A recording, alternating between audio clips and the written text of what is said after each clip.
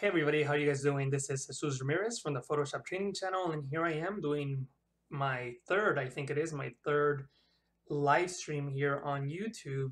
And as we did last time, I'm going to show you a Photoshop trick, and I'm just going to give you some updates as to what is going on with me and the Photoshop Training Channel. So I'm going to wait just a few minutes here so people start joining the chat so that I could answer any questions before I actually get started with the trick. So while we're waiting for people, what I'm going to do is I'm just going to quickly show you one thing on my YouTube channel. So if you go to my YouTube channel, there is a section called Playlists. If you click on that, you'll see this Photoshop Content Aware All Tools Explain playlist. So check that out. I have 6 videos on the 6 different tools that use content aware. So those are like my last 6 tutorials. They were all on content aware, and they're all in order here on this list. So I would recommend checking them out if you're interested in content aware and and the tools that use content aware. So I see that some people are starting to join. So thank you so much for watching. Hi there. And the other thing I want to mention is if you don't follow me on Behance already, please follow me on Behance. This is where I post the projects that I'm working on. So these are some of the projects that I've worked on recently. You can see it here. It's behance.net/JR from PTC. JR is capital, from lowercase, and PTC is capital letters, uppercase.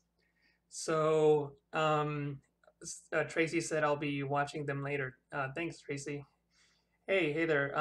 What I haven't done before in the past is I haven't really shown people the chat window, and I realized that the recording doesn't show it. So I guess I'll drag that over here so that people could see some of the comments that are coming in. Oh, hi from Brazil. Hey, how's it going? I'm in San Francisco, California, and actually I just came back from Togo, Africa 2 days ago. I landed on Wednesday afternoon, and actually 2 hours after that, I gave a few hours after that, I think it was maybe 4 hours after I landed, I gave a presentation for Adobe Latin America. It was a presentation in Spanish. You can watch the recording on the Adobe Latin America page. So let me actually show it to you. Adobe Latin America. I wasn't planning on showing you this, but for those of you that are interested, if you go to the official Adobe Latin America page and you scroll down a little bit, let me see. Right here, that's a presentation I did for them on the 30th of August on compositing. It's in Spanish, unfortunately, so if you don't speak Spanish, then you can watch some of my YouTube videos on compositing. But if you speak Spanish, then you can check out that video I did for Adobe. Also, I mentioned this last time, but I was at Adobe Make It in Sydney, Australia. So if you go to the Adobe Make It website, and I guess I can do that now to show you. I think it's makeitapac.adobe.com. You will see the presentation I did for them. That's in English in Sydney, Australia a few weeks ago. So I've been traveling a lot. I was in Sydney, Australia for 2 weeks, and then I came home for a week, and then I went to Africa for another week, and now I'm back. So I've been traveling a lot lately. But anyway, so if you click on Make It 2017, you'll see all the videos, not just my videos, but everybody's videos. So if you're interested, you can watch all the videos from the conference. And I'm somewhere in here. I think I'm under creative imaging. So yep, creative imaging, and here I am. So that's my session if you're interested in watching it. And I'm gonna see. Oops, I accidentally started playing that video, but that's what it looks like. Unfortunately, it's not zoomed in into the interface. It's this video of me and then the 2 screens. So you'll get a good idea of what's going on. But anyway, so let me see. And this is a chat. Can we watch this live stream later? Just Instagram Live? No, I don't think so. I think this is just on YouTube. Good day. Hey, everybody. Yeah. Anyway, so now that I see that a lot of people have joined the stream, I think I'm going to get started with the tips. So I'm going to move the chat window to the side.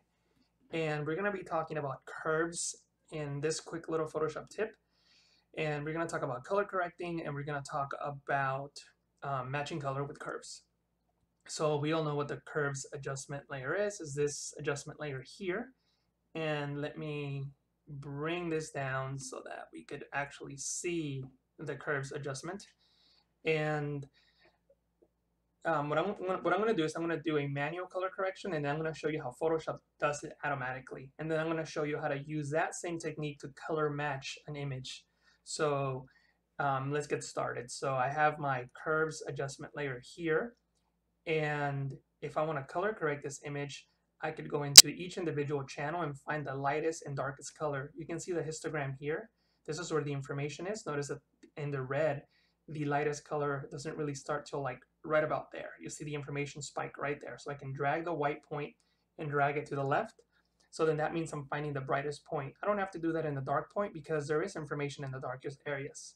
I can go into the next channel, the green channel, and I can do the same thing, find the brightest point, find the darkest point, and then I can go into the blue channel and do the same. Look for the brightest points. And notice that the image now looks much, much better. I can click on this eyedropper here, which is the midtones, and just select an area that should be a neutral gray. So this side of the truck here, that should be a neutral gray. It's a white truck. So if I click on it, it color corrects the image, and that's a much, much better looking image. So that was pretty quick, right? Well, Photoshop can actually do all this for you automatically. So let me throw away this layer, and we're going to create a new curves adjustment layer. And the way that Photoshop can do it for you automatically is through the auto options. So you guys see this auto button here. If you hold Alt or Option on the Mac and click, it brings up the auto color correction options. You can also get to it by clicking on this flyout menu.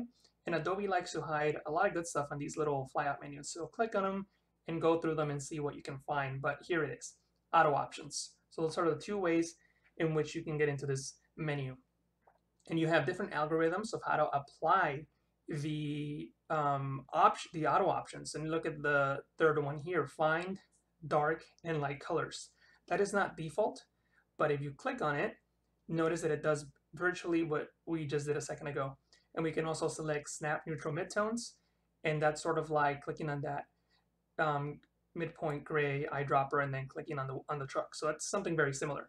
So you can press OK, and that automatically color corrects your image. And you can actually use that same technique to match the color of two layers. So we have this plane and this sunset. If I wanted to match the foreground to match the background in terms of color, I can create a curves adjustment layer, hold Alt, Option on the Mac, and click on the auto button, and I can do the same thing, find dark and light colors. But in this case, I can change the colors. I can change my shadows to be the darkest color of the background. So it will be one of the reds there. Notice that when I clicked, it turned white.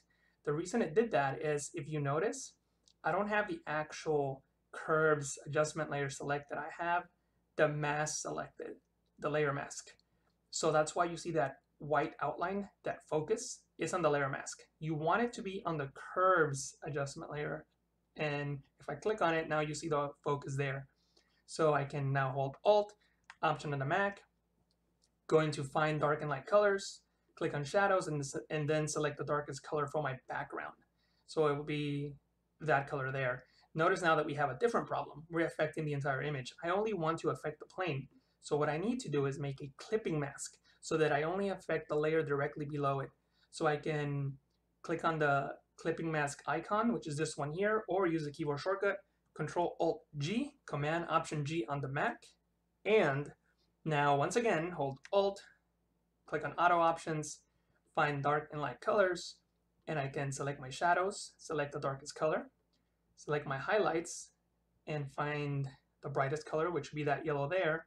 And if the image doesn't look right, you can always come in and adjust the colors accordingly and press OK when you're done. Photoshop is going to ask you if you want to save those colors to make them default. You probably do not, so click on No. And then you can work with the RGB curve to adjust the contrast of the image. So that is the same technique to color correct an image and to apply a color match using the auto options. So let me know what you guys thought about the auto options, and if you have any questions regarding that. Meanwhile, I'm going to look through some of the comments. So I'm going to bring this back and see if there's anything new that I've missed. Tutorials on 3D. Yeah, I'll do more, and I actually did a live session on 3D, I think about a month ago, right before my trip to Australia. So if you haven't seen that, you can check that out. And hello from the Netherlands. Hi, Jan. Um, and somebody from India. Hello. And another person from India. Hi. So yeah, so if you guys have any questions, please let me know. If not, then I can finish this live recording. I'm gonna wait and see if a few more questions come up. Alex from Buffalo, New York says he did not know about this. Super helpful. Yeah, thank you, Alex. Glad I was able to teach you something new and something that's gonna be helpful. Gary says thanks for that. Quick and simple. Cheers. Hello from California. I'm in California too. I'm in the San Francisco Bay Area. Somebody from Belgium.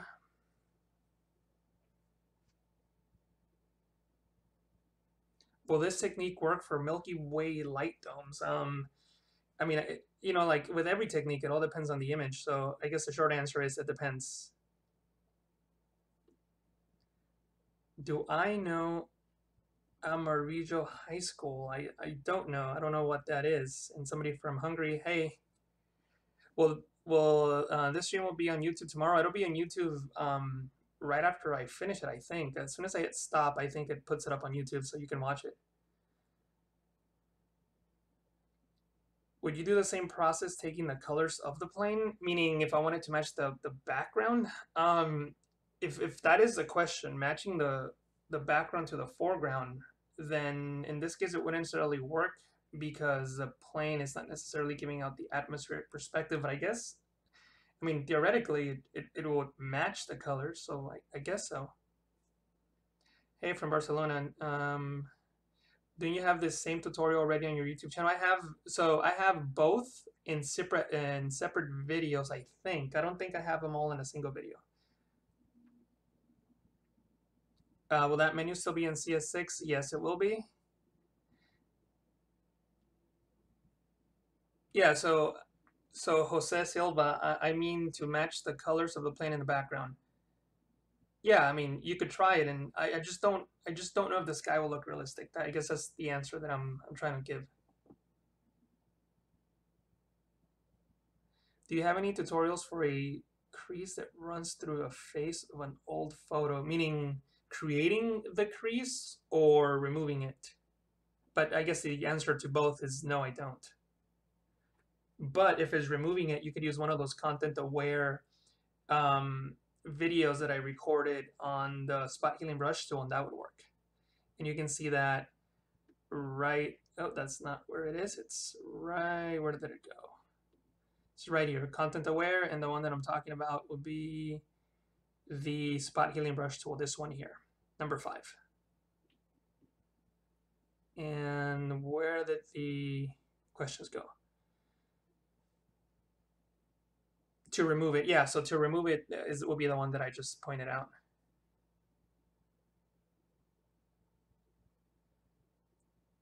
On this image, so Jay is saying, hi, would you adjust your opacity on this image or leave it like that? And if you're talking about the plane, to be honest, I probably would work more on the contrast because I'm not very happy with it. And I probably wouldn't adjust the opacity. I probably would come in and adjust the colors instead. So I would come in and maybe adjust the individual channels to get it to look the way that I want, because if I start adjusting the opacity, I think I will bring in too much blue and it wouldn't look as good as it could look just by adjusting the curves.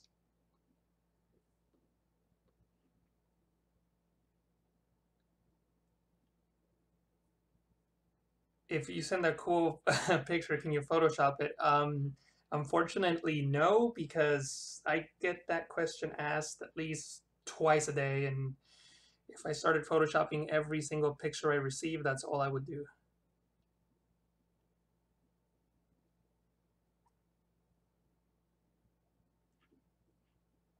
All right, it looks like no more questions are coming in, so I will stop the recording, and I guess there's one more question. This might be a very basic question, but how do you whiten backgrounds, please?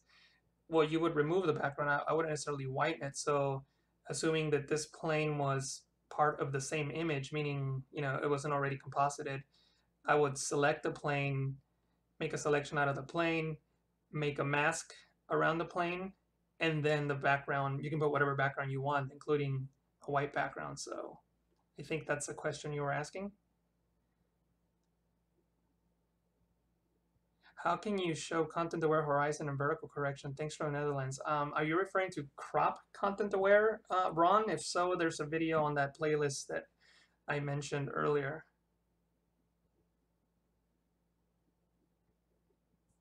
Facundo, regarding your collaboration, yeah, well, you hit me up, and maybe. I mean, I'm not opposed on doing any collaborations.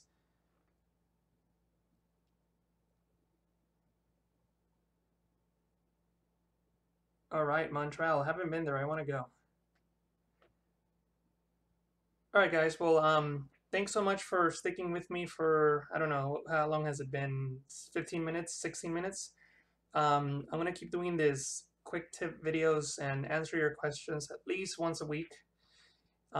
If I come up with a better format, then I'll be mentioning what that format is through my newsletter. So if you haven't subscribed to my newsletter, go into my website, photoshoptrainingchannel.com, or you can get there by going to ptcvids.com and just putting your email there, and I send you email notifications every time a new video comes up.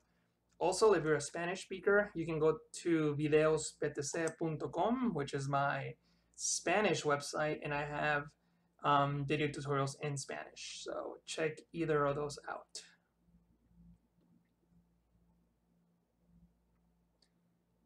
All right, Tracy from Wales. Yeah, you're welcome. All right. All right, guys. Well, thank you so much for watching. I'll be talking to you soon. I'll have more regular recorded video tutorials coming for you next week. So I'll be talking to you through my tutorials next time. Thanks so much for watching, and I'll talk to you guys soon. Bye.